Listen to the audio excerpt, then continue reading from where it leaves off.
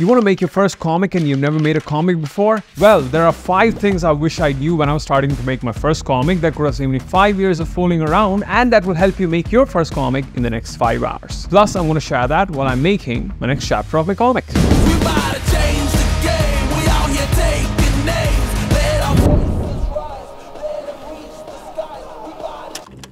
Start small.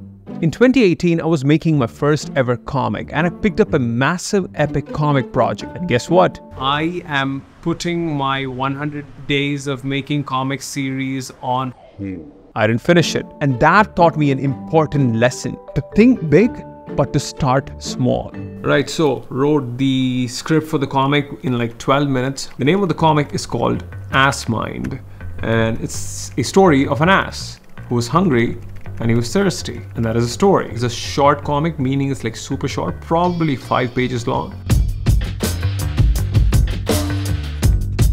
You can't climb Mount Everest on day one. Just like that, if you haven't made a whole bunch of small, medium-sized comic projects, it's hard for you to make your massive, big project. So what can you do? Pick a story, a short story that you really like, or a story that you have in your head. It can be a complete story on its own, or you can pick a small scene from a larger story and make it a short comic. See, when you're a beginner comic creator, or when you're a beginner anything, you gotta get your first win as soon as possible. And if you don't, you're just not motivated enough to continue on to this path. So how do you get a first win? You start small.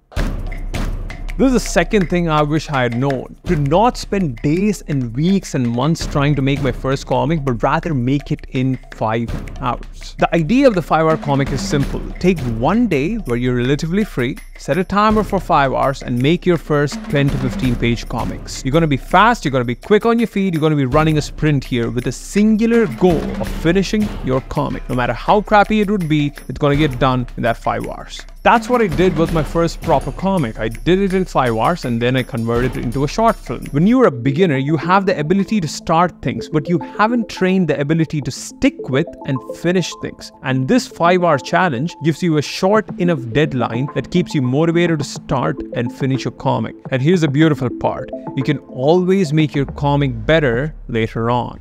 Don't create a story for your comic.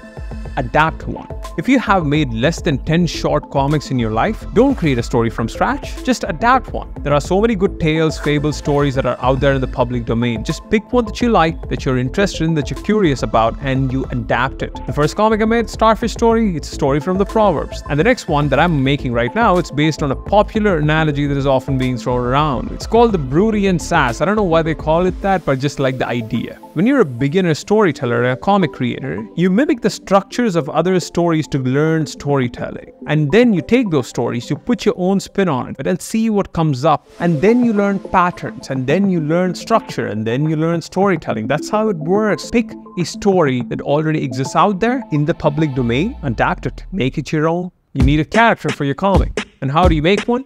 You keep it simple. To learn the art of character design takes years of dedicated practice and consistent learning. But we don't have time for that. We just need a quick framework to draw our first character for our first comic. I use a simple framework called the HBL method. It's called the head, body, legs. Divide your character into head, body, and leg. You have 3 different shapes. And then there are 2 variables you can play with. One, vary the shapes to come up with different kinds of characters, and vary the size of shapes to come up with different characters. You can literally come up with variations of so many characters within this method. So, easier said than done. If you want a step-by-step guide on how this works and how to apply this all in 90 minutes, check out my character post workshop. It's a zero-cost workshop, aka free, where it teaches you the fundamental principles of drawing a simple character, then drawing that same character in different poses using this framework.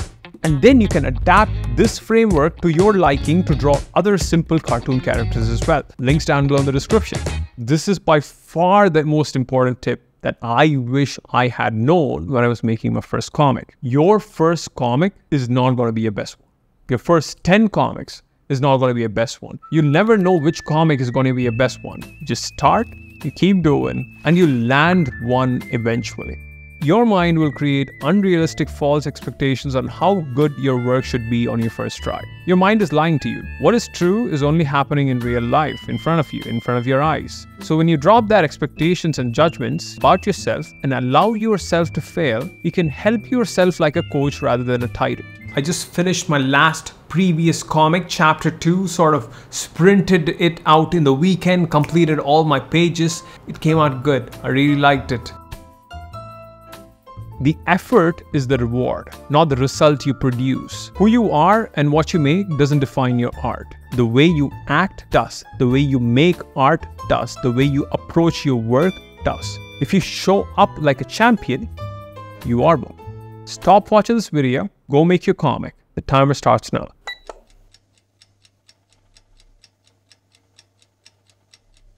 Folks, if you're looking for a proven roadmap to take you from a beginner artist to a pro cartoonist, check out my 100-day program Drawing Camp. Or if you want to figure things out yourself, check out this video I've made where I make a 5-hour comic, and that will help you sort of make your first 5-hour comic.